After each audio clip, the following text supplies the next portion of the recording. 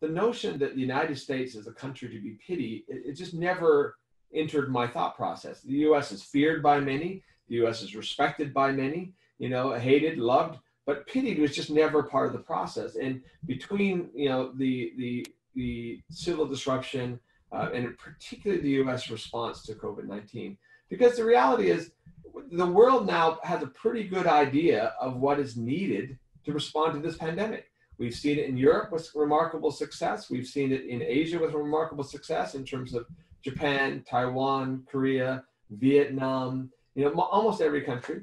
There are countries that are going to really struggle with it. Philippines has had a hard time. Indonesia is going to have a hard time, as will India. But again, I'm not sure that those were countries that you would normally mention as comparators to the United States in terms of its capacity to respond to something like this. So there is an element in every one of those countries of bewilderment, of confusion, of concern, of pity about the United States.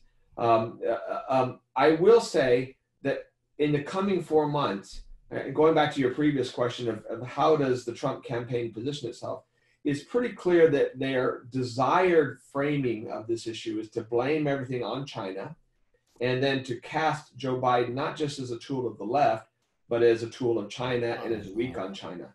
Thus far, they've not been very effective in that casting because the Biden campaign has come out with some remarkably strong statements on China, and the underlying, response is that, despite rhetoric, and Trump has been really great in his rhetoric against China, as has the Secretary of State Mike Pompeo, and again, the Vice President gave a remarkable speech on human rights on China, which is particularly salient this week when you're dealing with the new national security law in Hong Kong, et cetera. But despite the rhetoric, right, in terms of actions, by a divisive approach to alliances, by withdrawing from the Trans-Pacific Partnership, by undermining the rules-based order that Australia so relies upon, in many respects, this administration has been a tremendous gift to China, and that seems to be the message from the Biden campaign, that we will have a real policy towards China and we'll work with allies and we'll work with the international system.